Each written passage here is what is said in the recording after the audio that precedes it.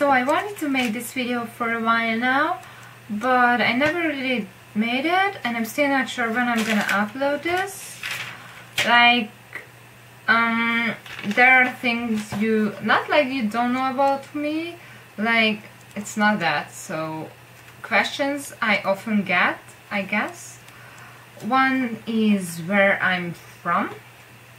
Well, I'm pretty sure if you go on my channel, you can see that. It's pronounced as Hungary, and it resembles Hungary. But it's still not that bad. Turkey is like Turkey. Like, yeah, funny names. And it's in Middle Europe. I live in Middle Europe. So, yeah. And I'm speaking originally one of the most hard languages in the world. Like, yeah.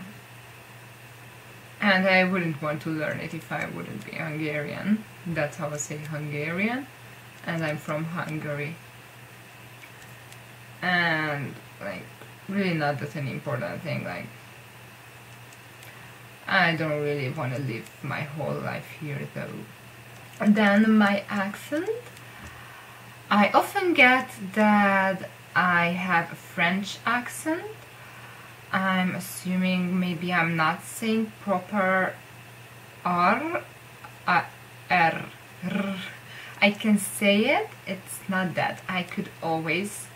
But once I had braces, and not just normally, there was something like up there, and I just started to pronounce R. See, I'm not pronouncing it at a different place.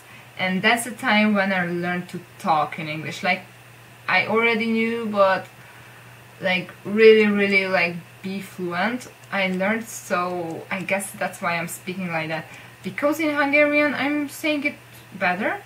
So now, as you can see, I don't have braces, but I'm still trying to say the R at a different place where I should. So that's why probably. If not, that's why you think that I have a French accent, then I have no idea. Since obviously I can't have a British accent because I never had British teachers. So yeah, though we always learned British English. But yeah.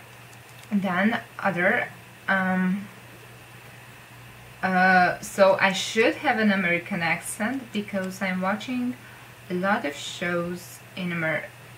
Which were made in America and with subtitles and without synchronization, so I'm watching it in English, so I should be speaking like that, but obviously I can't. Like, there is no, I don't think there is like people who can like just be like, oh, can't speak, to use that accent perfectly, so I just can't, I guess.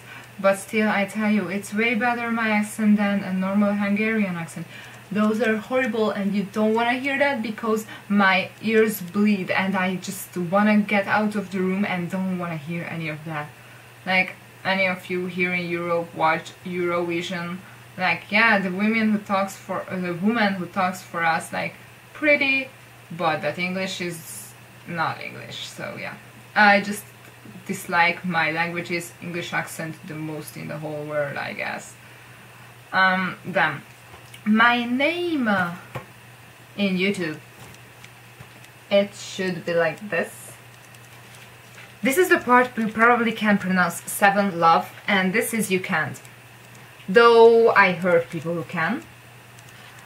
In my language, this is not e or a, it's o. So you are probably unable to pronounce that.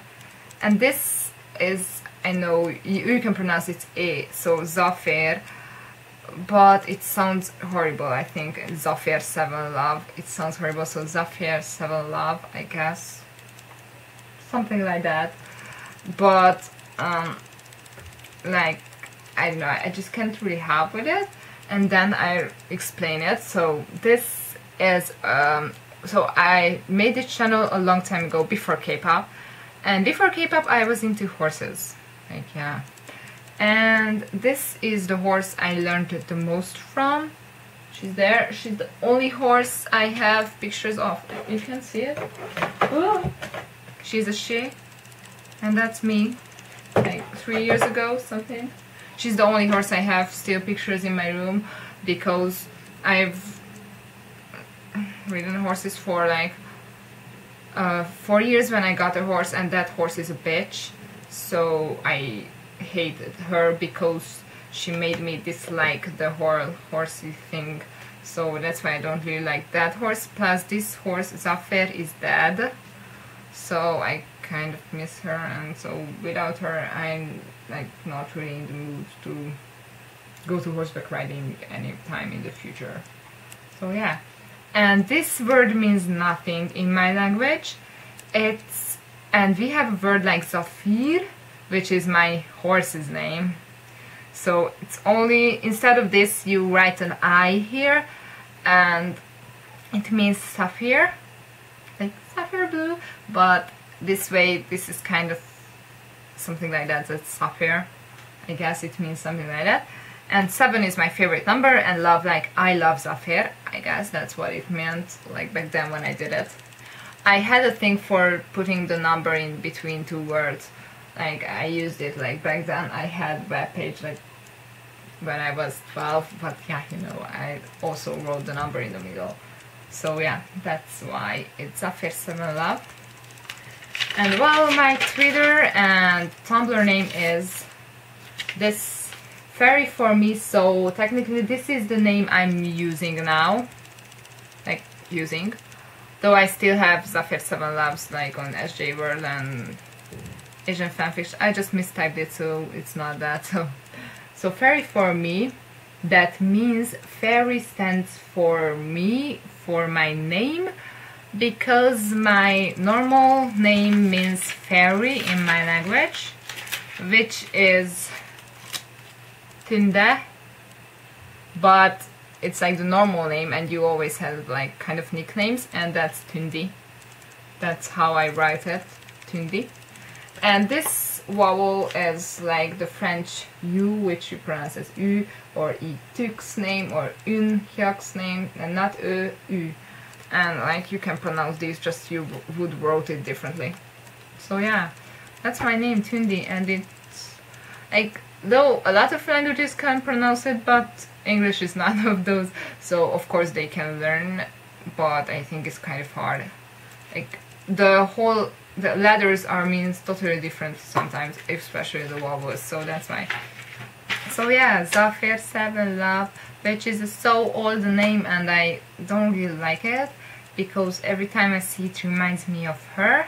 So, but yeah, I got to live with it because I started to upload videos on this channel. So I'm not gonna like stop it right now, so. But yeah, I'd prefer fairy for me, but now I'm gonna stay like this. So yeah. So that's my name, Tundi. And yeah, Tundi. And I don't like it, like yeah, but it's like yeah. So even my original channel name has something to do with Super Junior Sapphire. Yeah, pretty nice. So thanks for watching, and bye.